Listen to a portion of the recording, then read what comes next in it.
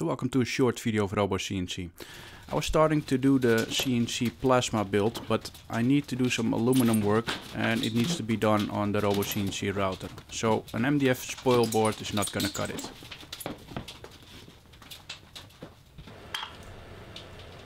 So using a small jig I can drill 4 square holes to shift the last item profile inwards, about 25 centimeters.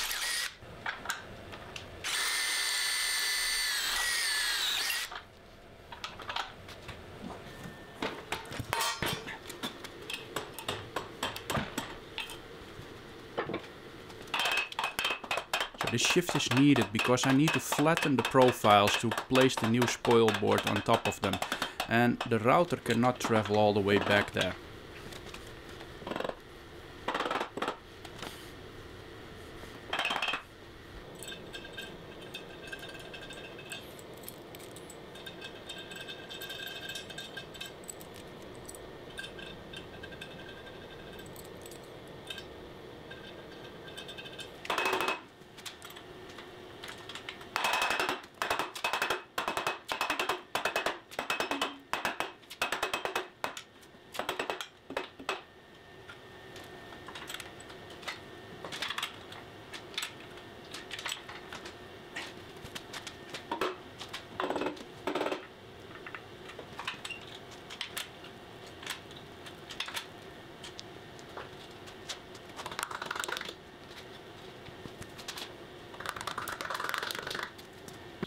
For flattening the profiles, the Z height, I could of course just use the router and flatten the profiles themselves, but I chose to use some 3mm thick PVC, make some slabs and throw them onto the profiles with some double-sided sticky tape.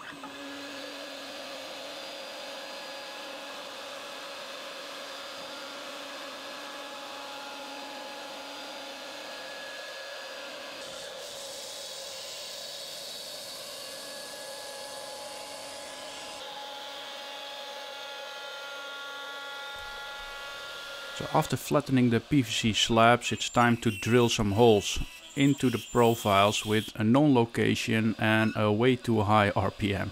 So cover your ears. So after drilling the holes, it's time to tap the holes with an M8 thread, and this is used to mount the new spoil board on top of these PVC slabs.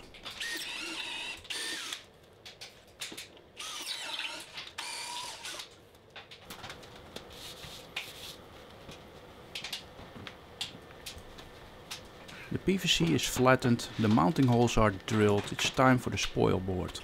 I chose a 25mm thick HDPE, high density polyethylene spoil board. And time to drill some mounting holes in the same known locations.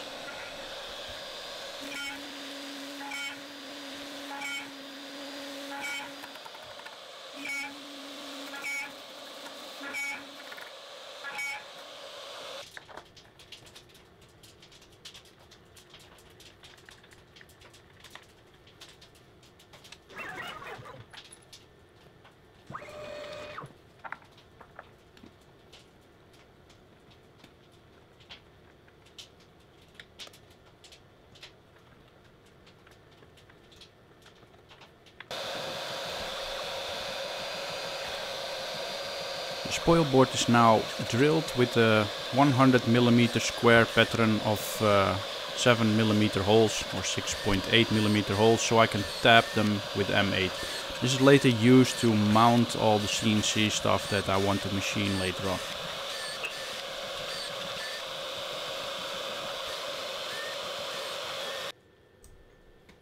I tend to don't trust the thickness of material that is delivered, so in this case I will again flatten the material before working on it. It's gonna be a spoil board, so eventually I will scratch this surface and have a lot of patterns in there, and when it starts to irritate me I can flatten it again, and so do so until I hit the mounting bolts.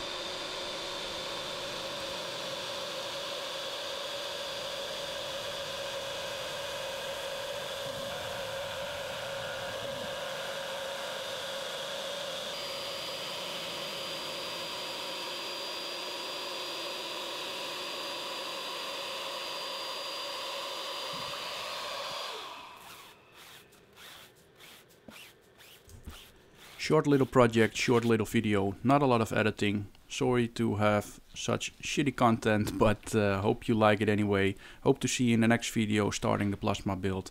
And until that time, make sure to subscribe.